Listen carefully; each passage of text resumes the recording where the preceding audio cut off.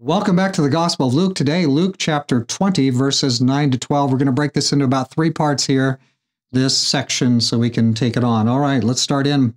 Then he began to tell the people this parable. A certain man planted a vineyard, leased it to vinedressers, and went into a far country for a long time.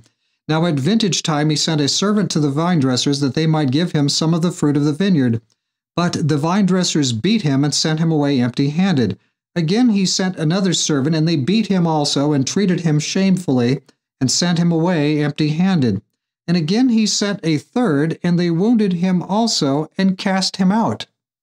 These people are usurpers. They don't have proper authority. They are there, and they're not going along. The guy that owns it is far away, and they are treating his servants, which come in his place. You know, they come with his authority, and they're beating him up. They're treating them badly. And so that's what we have. We have people that are basically in rebellion here. They're in rebellion against the proper owner. And you know, isn't that where our world is today? Our world is in rebellion against its proper owner.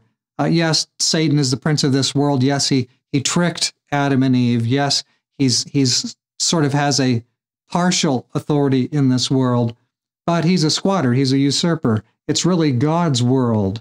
And so the part that Adam, the authority that was granted to Adam, Satan has kind of usurped that. Satan has kind of gotten a hold of that, but it's still God's world. So we have this squishy situation here. Now, what we have here is a picture that we're going to get in 3 parts, and notice the way they're treating them. Whenever God sends a servant, how's he treated? He's thrown out or killed. He's beaten up or maimed or killed and thrown out of the vineyard. Isn't this the way historically that the governments treat Christians in the last couple of centuries? Isn't this kind of always the way it is? That those who come who are truly serving God are mistreated. Why? Because God's authority is a rival to human authority. So we need to know whose authority is the one to go by. And I'm saying that as for me and my house, we will seek to our utmost to serve the Lord Jesus. Now let us pray. Father in heaven, as we continue to study this parable, we are looking to you. We're asking you for your help. Help us to know which authorities speak for heaven and which ones do not. Now, Lord, bless us as we continue to study. In Jesus' name we pray. Amen.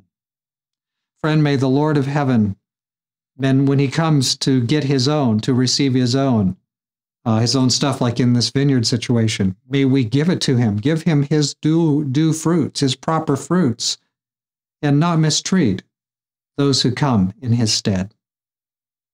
Then may his blessings be upon you this day.